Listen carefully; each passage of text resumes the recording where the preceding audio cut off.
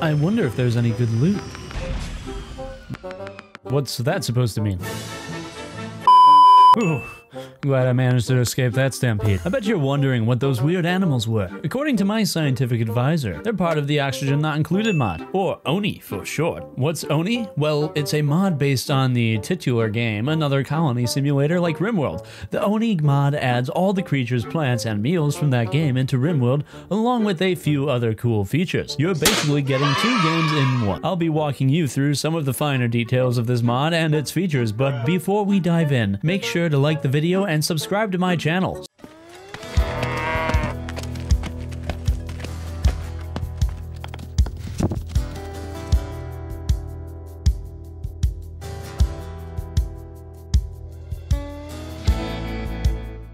So, first up, let's talk about creatures. ONI has a large variety of creatures that provide functions ranging from biological light bulbs to producing fuel from the air they breathe. Each creature type is further differentiated by morphs, genetic variations that allow them to produce different products and have different behaviors, notably with a few exceptions. Most of these creatures and their morphs can either be found in the wild, hatched from eggs, or bought from traders. Creature number 1, the Hatch. The Hatch is a strange, faceless creature with a huge mouth, genetically engineered to consume pretty much anything and produce coal, a valuable alternative to chem fuel. It has the following stats. Notably, the Hatch does well in most temperate climates and is easy to train, so you shouldn't have too much trouble breeding or raising them. The Hatch morphs are the Sage, Stone, and Smooth Hatches, which all live in the same biome but consume and produce different materials. For doubled coal output, the Dendrovore Sage Hatch is your best bet, while the Stone Hatch morphs into the Smooth Hatch, which can produce steel instead. Not all creatures are docile and easy to tame though. Despite its cute appearance, the Pip is a dirt-producing, wood-eating creature that likely won't listen to you, unless you put in a significant effort to train it. You can find the Pip in forested areas, and it has no morphs. To be honest, the Pip isn't that useful, since dirt is mainly used to produce mush bars, a last resort for food when your supplies are gone. But it is cute, so there's that. Next up, the...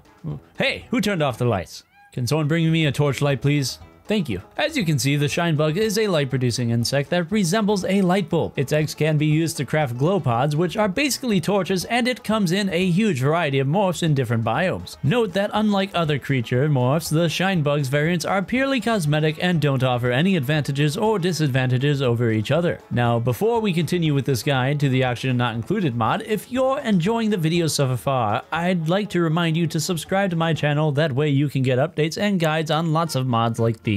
Okay, so we have the light. Now we need something to make clothes and textiles. Can't go around naked, can we? That's where the Dreco comes in. I'm not quite sure what it is. Some kind of multi-eyed lizard maybe, but regardless, it has the ability to convert consumed plant matter into reed fiber textiles. The Dreco cannot be trained, but can be found in swampy areas. Oops, wrong swamp. Anyway, the Dreco's stats are as follows. It has only one morph. The glossy Dreco, which produces plastic instead of organic fibers, allows you to create plasteel and synthread. So far, all the creatures have been docile and at worst pranksters like the Pip. What if you want something that can be trained to fight back and defend your base? Well, then you should check out the Pokeshell. It's a crab-like creature found in desolate places like arid shrublands and tundras that can convert the vegetation matter it eats into sandstone, while also being able to fight off enemies. The Pokeshell has no morphs. Resource production and fighting, pretty handy 2-in-1 deal, eh? Of course, this comes with the trade-off of the Pokeshell being hard to train, but you're not gonna let that stop you, right?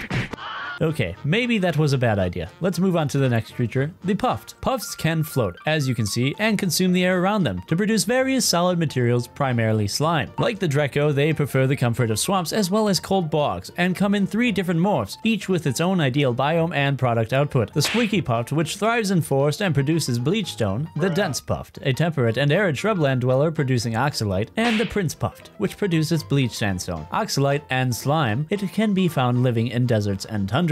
Oh, I'm getting hungry. Is there anything to eat? Only fish? Yeah, that's fine. This is the Pacu. It's a fish that somehow developed a mutation allowing it to float via psychic power and inhabits temperate biomes and tropical swamps. This strange fish comes in 2 morph variants, the tropical Pacu in arid shrublands and deserts, and the Gulpfish, which lives in cold bogs and boreal forests. That's a pretty big difference. It's the only aquatic creature in the Oni mod since the Pokeshell isn't actually a water-dwelling crab, so if you're specifically looking for fish meat, this is the creature to breed or fish for. Now let's have a look at the Slickster. This tiny creature looks like a living carpet or oil spill maybe, and functions as a fuel converter which sucks in carbon dioxide and produces chem fuel. The Slickster is basically an alternative to the Hatch, just a bit harder to train and handle. With the trade-off of a better product, it also lives in harsher conditions in arid shrublands, deserts, and extreme deserts. No question on which one's cuter though. Why are we still here? Just to suffer? The Slickster comes in two morphs. The first, the long-haired Slickster, is pretty unique. How?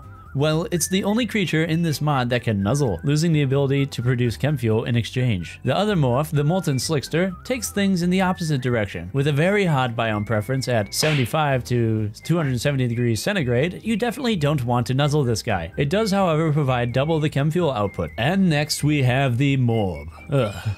Honestly, all you need to know about the Morb is that it's a useless pest that only exists to punish uncleanliness. Morbs are untrainable, don't supply any animal products, and live pretty much forever unless taken out. Having Morbs in an area prevents other creatures from spawning, and these blob creatures also explode on death. When there's a Morb infestation, you've got to take some drastic measures. We've got two more creatures on this list, the Show Vole and the Gassy Moo, which are a weird drill-like creature and a flying green cow manatees, respectively. Out of all the Oni creatures, the Show Vole and Gassy Moo provide the most amount of meat when butchered at a whopping 320 pieces each. The Show Vole provides no other products, while the Gassy Moo also produces chem fuel. Pretty handy, I'd say. Bear in mind that both of these creatures can't be found in the wild, only purchased from traders and subsequently bred. They're also morphless. Alright, that's the creatures done with. Wow, those are some weird and amazing creatures, aren't they? I've never seen anything quite like them. If you have any comments on the creatures, or even suggestions or questions, feel free to leave them in the comments below. Maybe I'll invite you to my zoo to view some of them. Now, let's move on to plants, mules, and the miscellaneous features. The Oni mod generates a wide variety of plants across biomes that you can harvest, grow, and even use as decor. Let's talk about harvestable plants first. These are your bread and butter plants for all your supply needs, from textiles to food to lumber. What?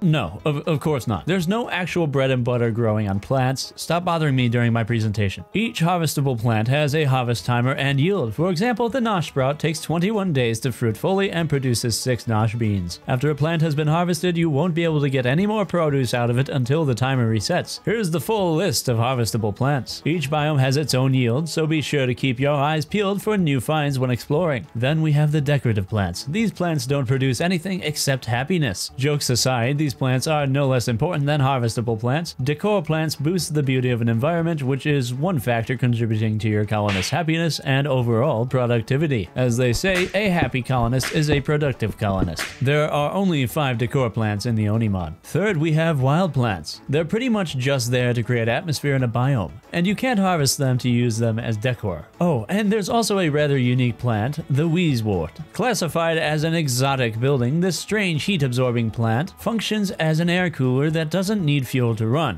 Good things don't come cheap though, and you can only buy its seeds from traders for around 1,000 silver. Speaking of usefulness, harvestable plants can be made into food. Food is divided into 5 categories: simple, fine, lavish, soul, and awful, with every category except awful and soul requiring different levels of cooking skill. Simple food is, as the name implies, basic stuff. It won't thrill your taste buds or send you on a magical journey, but it still fulfills its main purpose: good nutrition. Fine food is a step up, delighting both the taste buds, which provides happiness, and the stomach. Of course, it takes more effort and skill to make, so like everything else, there's a trade-off. Then we have lavish food. It's fit for a king. Naturally, lavish food is the hardest to make in terms of ingredients, effort, and skill. Worth it though. The latter 2 categories, awful and soul food, provide unique status conditions. Awful only contains 1 item, the mush bar, which is mentioned in the creatures section, which debuffs pawn stats when eaten. It's meant to be a last resort when you have no other food. Makes sense, eating dirt isn't good for your health or your mood. Soul food, on the other hand, provides a pretty substantial gluttonous joy bonus when eaten. There are only 2 soul food items in the Oni mod: crushed salt and frostburger. Save these food items for when you need a quick pick-me-up in terms of mood or hunger. Alert!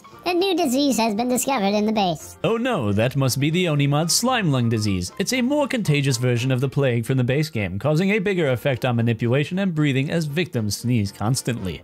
The Oxygen Not Included mod is a very faithful recreation of the original game's creatures, food, and plants, which mesh well together with Rimworld's own features to create a new experience. If you want to try something new, or you've grown bored with the base game, check out the Oni mod. I hope you enjoyed this video on the Oxygen Not Included mod. Be sure to check it out and let me know how you feel about it in the comments below. You can also drop all your suggestions and questions below as well. Have fun exploring and hunting. Don't forget to click on the next video. I will see you next time, next Friday, or later. Or if you have the Noobtopia mod for Rimworld, maybe I'm in your colony. Who knows? This is a really strange way to exit a video.